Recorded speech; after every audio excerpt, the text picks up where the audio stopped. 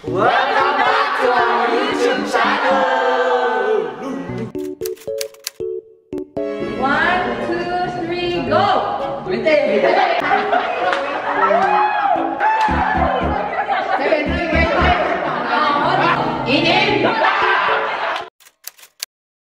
Let's pray. Yes, Heavenly Father, we are very thankful for this time and we are so blessed na nag-gather kami manin. And Lord, for this day, forgive us for the things that we have done wrong or for our shortcomings. Forgive us, O God, and continually be with us with our activity, our fellowship for this night. I know that you will be the center of our fellowship, and I know, Lord, that we will be blessed through your words, O God, that we will be sharing. And thank you, Lord, for being there with us and continually be with us until the end of our fellowship. And this always, Lord, in your name. Amen. God is good. And all the time. God is good. Okay, let's praise the Lord for this song. And since bawal tayo mag-shake hands, greet everybody the way that you do. Bye. Make your own day.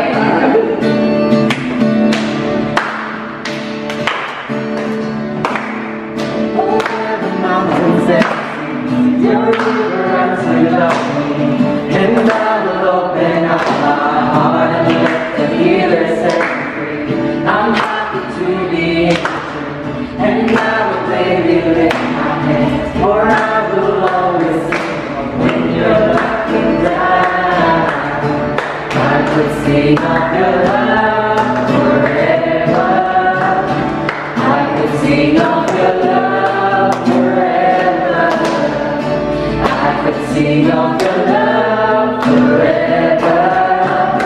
I could sing of your love forever. Over the mountains and sea, your river runs to love me, and I will open up my heart and let the healer set me free. I'm happy to be in truth, and I will daily lift my hands, for I will always sing of when you're looking down. Sing of your love forever. I could sing of your love forever. I could sing of your love forever.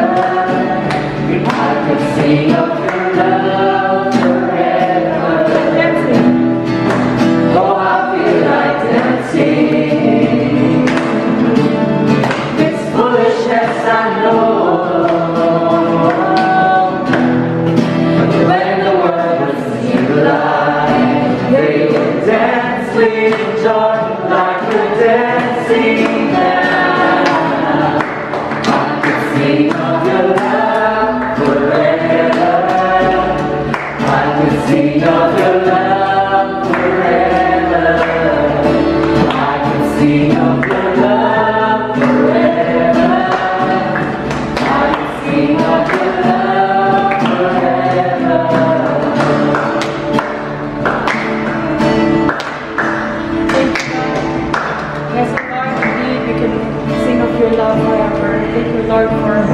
Your faithfulness to us, O God. Thank you, Lord, that you're always by our side, that you have promised that you will never leave us nor forsake us.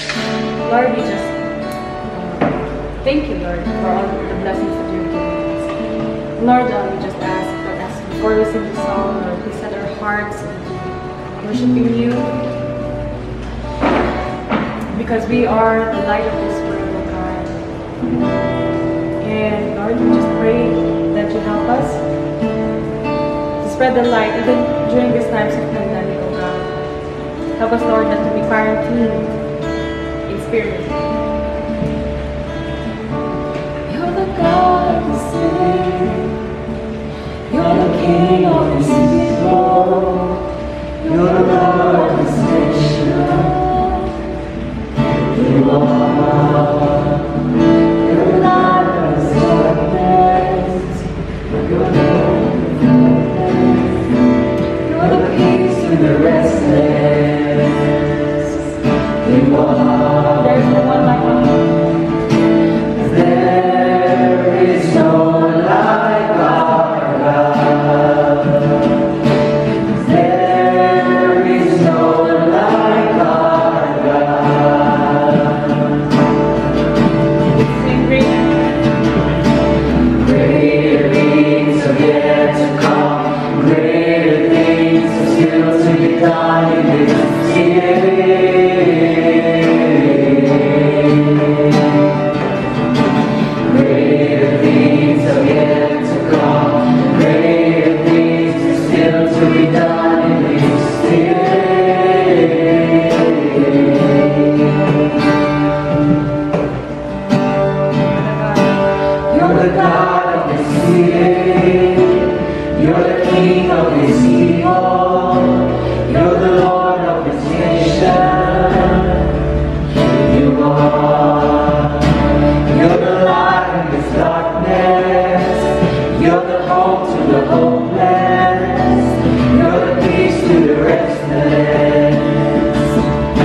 you are. There is no one like our God. There is no one like our God. Greater things are yet to come. Greater things are still to be done in this city.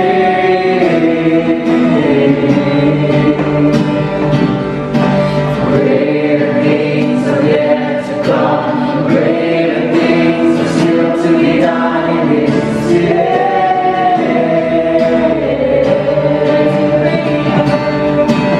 Greater things are yet to come. Greater things are still to be done in this city.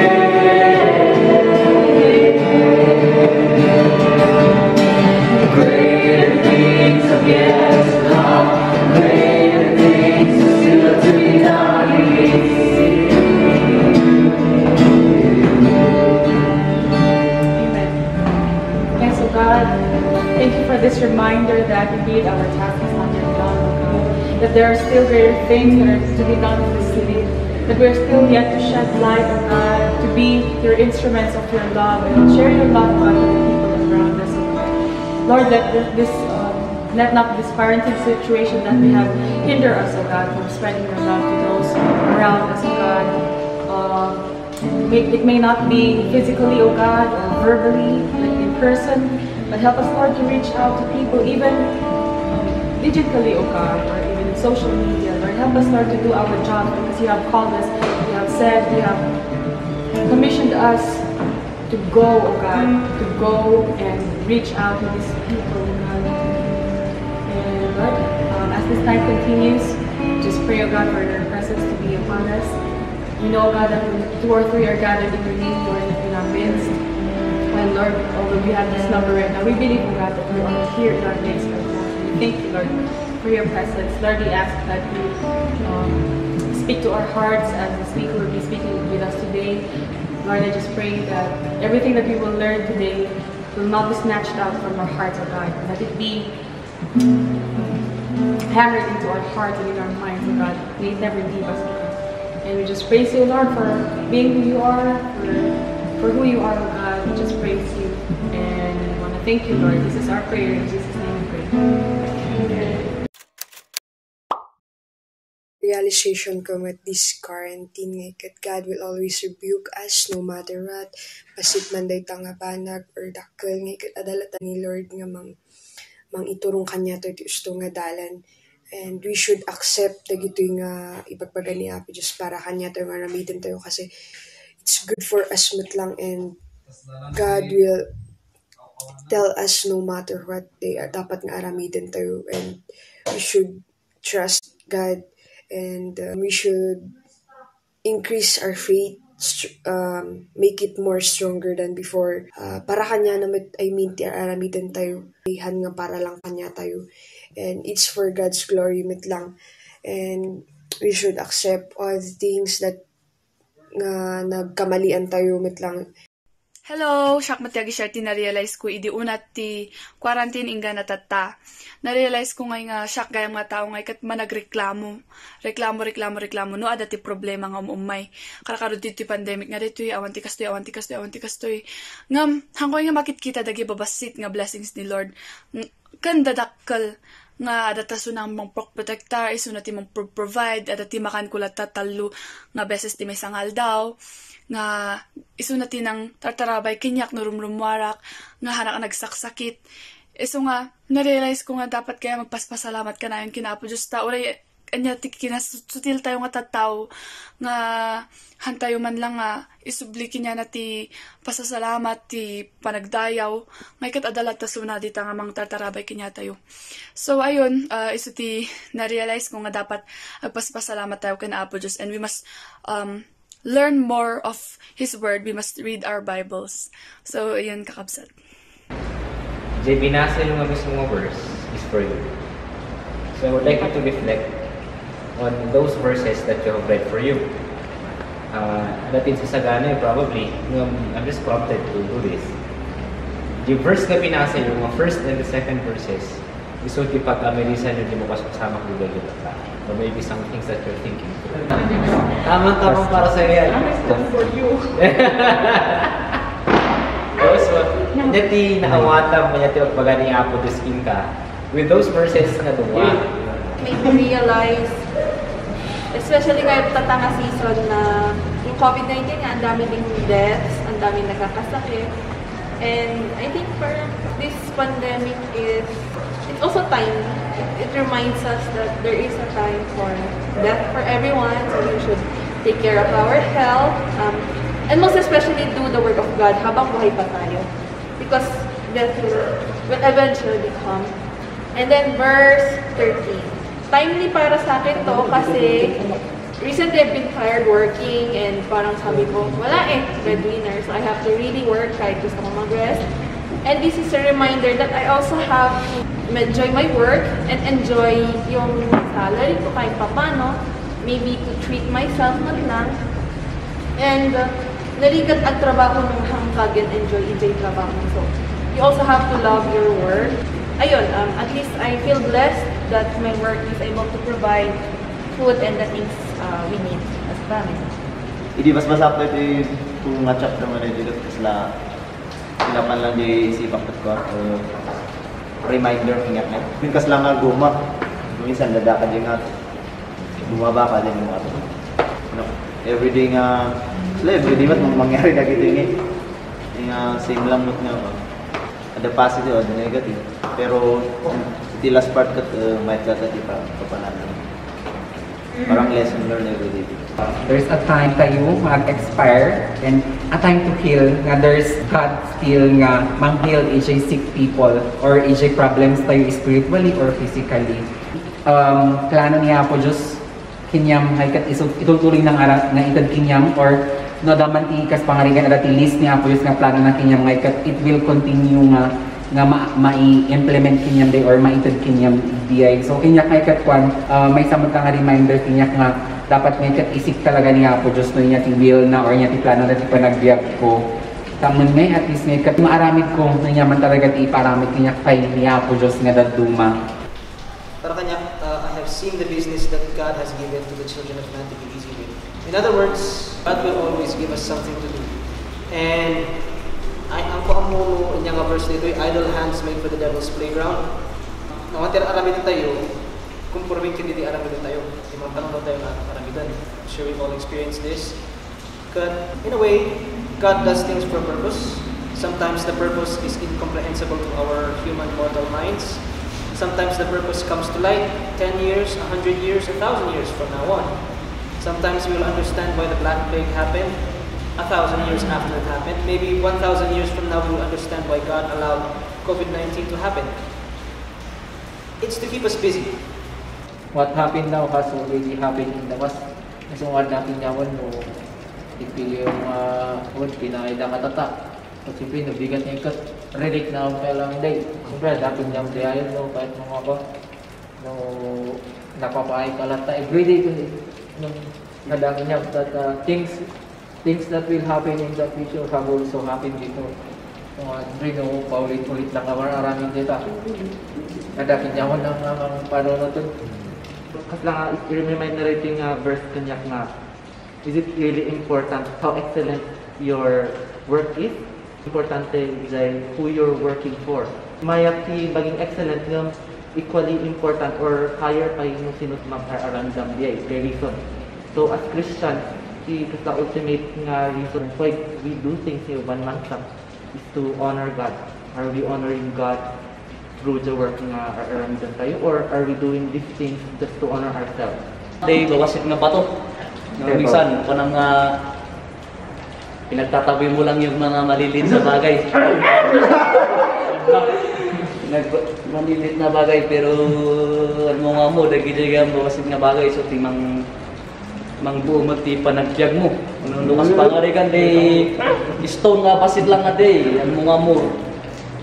Di balay daktal ti tulong na day, no bubuhos ka o daktal ti tulong na day latang nga mang tungod, di nga balay tap no tumip girl. Oh, di ba? Minsan kasay. Mo tayo, mo ito there's a time to hug in a time not to hug kasi siguro ito COVID na.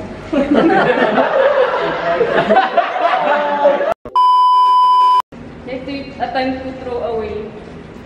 Selain nga ada matlang ti ma-adulted ay for us matlang to grow.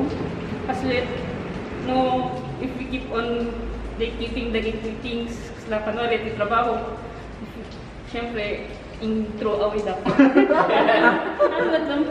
Selain nga it kept me grow kan kasla nga limawa ti perspective ko kan ato kay kaya ti maarami experience. And it says here everything is meaningless, which is true. Everything parang trabaho ko ng trabaho for once, para sa pera, mawawala din. So parang ganyan. Pero, so it just parang naku-point out siguro dito is invest your time on something that is meaningful. And you know that everything will come to pass, but everything done for Christ will last. So, yun siguro. Everything is really meaningless, not even money is meaningful. Not even the material things that we have, but things that we do for Christ will last.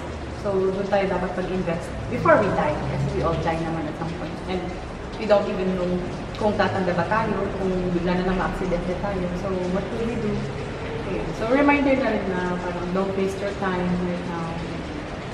A time to fear and a time to mend, a time to be silent and a time to speak. At iba dyan na nagsinakay na ito. Magiging okay. Wow, my good. Siguro, Ray, hanlang mo nga kwad, the relationship with your special someone kasi babalik mo nga relationship with your family or with your friends. Diba, namawasan ka, tagapata kayo kasi nga adang-adati time nga maging okay kayo, manot na forever na kasi, diba, tagapata kayo datan. And a time to be silent and a time to speak. No, minsan kanya tayo gamit ikot, tatlong, sige na lang, tatlong may stop dahil nga ikot, total na ako lang, tumal na, kasi, no, ipagbaga na mismo dito yung you really need to speak up, ipakbal mo mo, in and verse 18, I also thought, as for men, God tests them so that they may see that they are like animals.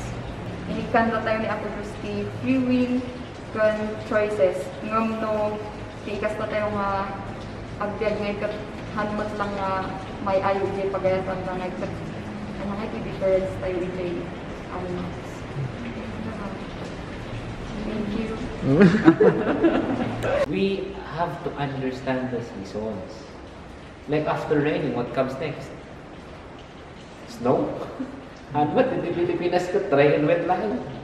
So you would anticipate na after the raining comes the summer. Wait mo din, baga ni Jenner tayo niya. Yan. Ano dyan nga ito? Ipiyag mo. Maminsan na nakadya pa ba? Sometimes you're good in the office, but at times you feel you're so low kasi kung tanda ka yung office, alam na bureaucratic kayo. Sometimes you are good with people around you, even in your balbalay, in the homes. Met ti kakatuan nyo. Ito no kabigatan, nag-apa kayo. Yeah? Nakakasing seasons. And then you understand what the writer is telling. Nuhaan mo nga mauawatan ni Jay, everything is meaningless. Di ba? Agrigat ka, tatrabaho ka, for what? Tama yung punto na ikaw kanina. Why? Yeah? Apay nga pweso nga baling nga excellent ka, apay nga aramid na ito, you have to know your why and to whom are you for. So, dito yung ako muna gan the idea na the question of why do you do what you're doing. I hope it's getting clear and it's giving you a spotlight of the things in your life, no matter how small or big they are. So, yung magbaka na dito nga na taon kinyayo, these are seasons in life. So, makakawatan tayo ngayon baga natin nga, adati season na tiyam amin. O, di ba, nasaktan ka tata. Alam nga, every time na lang, masasaktan ka na lang. Ang dawat natin tayo ng healing ka. Di ba, nasugat ako. There's a type of healing. No na time nga adamot day illustration ko tayo nga day atakal di ko parkadam. Yung moment nga you're maturing that you have to stay away. But there are times that you have to gather because you have purpose na bagam kanakwada or you wanted to minister to them. There is always a season. Now the very important question to ask, amo nyo ba di season na kayo? What is God telling you in the season of your lifetime? If you think of the concept of Facebook, timeline, are you looking at your life like a timeline? Nasa stage na ako na nandito, so dapat ito na ang ginagawa ko. Now I am at this stage of my life, so at least somehow I must be doing this already that God is showing me. Waiting a time, it's a new way for you to be asking God of the revival that you need in your life, the clarity. Kaya baka talaga tiket mo marami din. Kasi nung malampasan mo yung question ng what you want to do, then you will ask the real question of, Lord, is this what you want me to do? Kasi nung mo talaga nga maabuan yung tiket mong aramidan, people will just bring you to where ditika. People will bring you there. Wala naman mga kayat kasi awan susulutong.